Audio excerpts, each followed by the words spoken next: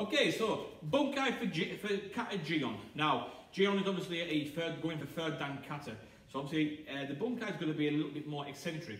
However, sometimes the simpler the Bunkai, the more practical, the more easier it looks, the better the Bunkai, alright?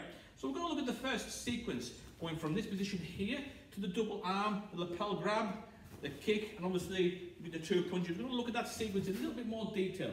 So what I'm going to do, I'm going to ask you to do a cross grab for me, please, on this particular side. So obviously the first part of the kata is to do the step back and the double arm block, so to get the limb off.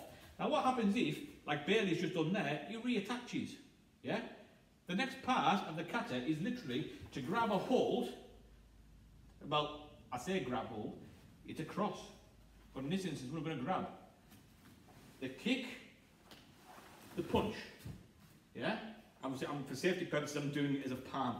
I don't want to rip the lad's head off, okay? So, what I'm going to do, we're going to do it from this position here. So Bailey's going to grab my arm, as I was going to grab him. Too late, I've already got hold of him. Knee, bang. Straight forward, yeah? Sometimes, like I said, it might look easy when you're doing all these big, blasé movements, yeah?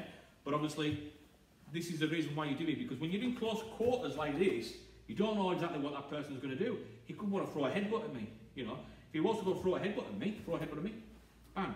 I can put my hands up. If I just remove my hands for a second, there's the start of Jion, the grab part of Jion.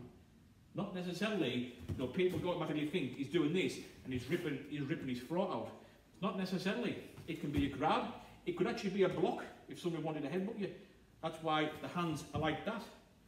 Think outside the box, especially when you're going for third dan, because it doesn't, sometimes some of the stuff that you do, you look at it and you think it doesn't make sense. It's only when you look at it in fine detail like this that you sort of unbox what they're trying to tell you.